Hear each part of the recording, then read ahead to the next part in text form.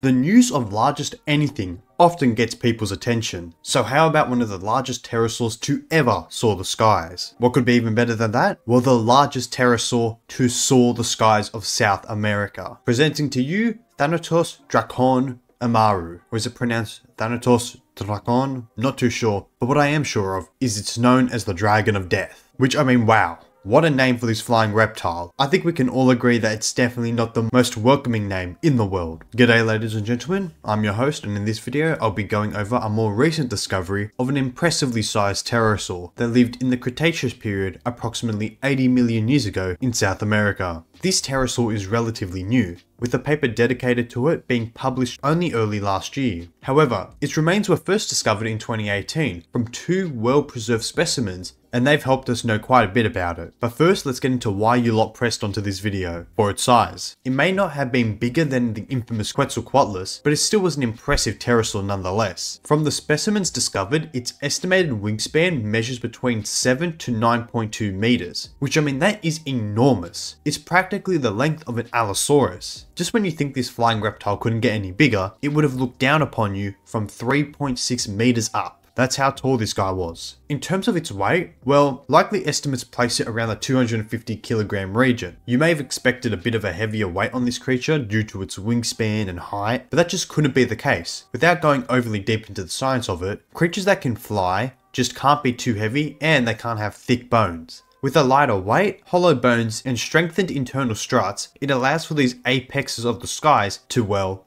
be in the sky. In terms of fossil remains, most of it was discovered. Keyword being most. Arguably, the most important part was left out, the head. This has led to a couple of different depictions being made, but the most common seems to be with a thicker skull, and compared to its relatives such as the Quetzalcoatlus, it seems to have a much thicker skull. But what family were these giant pterosaurs part of? Well, in this article by Leonardo David et al., they utilized a cladistic analysis to understand how Thanatosdrakon is related to other flying reptiles. They've discovered that it belongs to a group called, this pronunciation's gonna be rough, but Asdarchidae, and within this group is part of a subgroup called the Quetzalcoatli, which, no surprise, it's related to the Quetzalcoatlus. But Thanatosdrakon was found to be the oldest known member of this subgroup. In a broader context, the presence of this pterosaur hints at a fascinating ancient world, characterized by the unique ecological setting shaped by low gradient meandering rivers. These rivers in their leisurely course contributed to the formation of an extensive loose landscape that stretched across the region. It was within this expansive continental environment that Thanatosdrakon thrived. This immense flying reptile with its impressive wingspan was not a denizen of open oceans or coastal environments, but rather it made its home in the continental heartland.